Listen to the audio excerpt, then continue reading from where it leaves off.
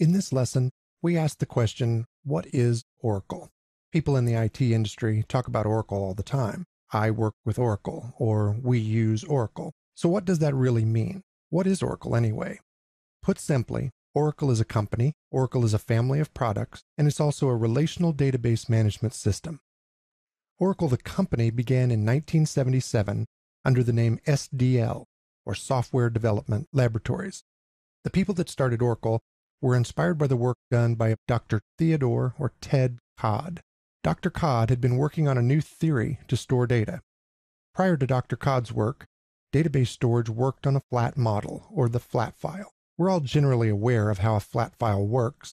Just think of a spreadsheet. It has data laid out in columns and rows. Only in a flat file terminology, these are fields and records.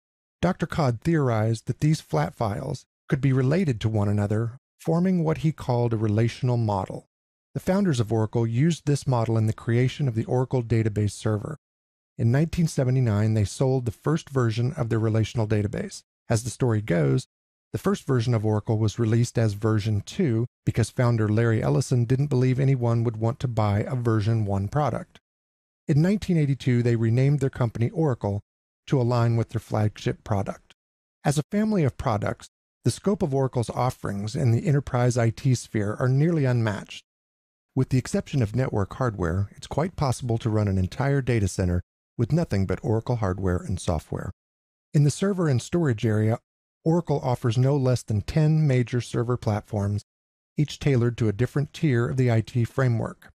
For example, Exadata is designed to run as a specifically configured server for running the Oracle database.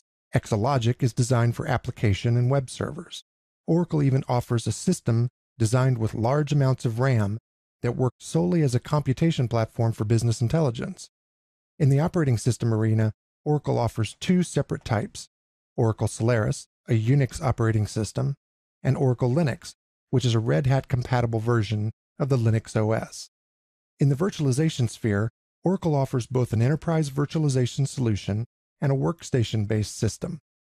Oracle VM Server is an enterprise-level product that allows administrators to use a finite amount of physical servers to deliver a much larger number of virtual servers.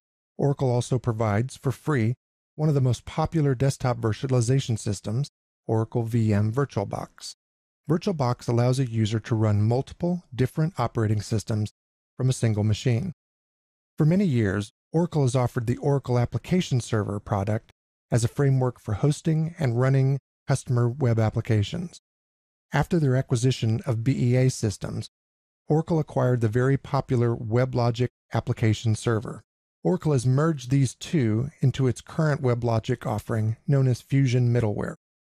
Finally, in the area of programming languages, Oracle maintains and distributes perhaps the most popular programming language on the planet, Java. The Java language is and has been key to Oracle's product strategy for many years. Its influence is felt throughout Oracle's software offerings. In addition to Java, Oracle also provides the PL/SQL language, the leading language for handling data in an Oracle database.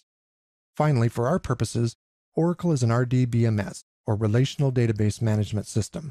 There are many types of RDBMS on the market today, such as IBM's DB2 and Microsoft SQL Server, but the Oracle RDBMS is the most widely used and commands the largest share of the market.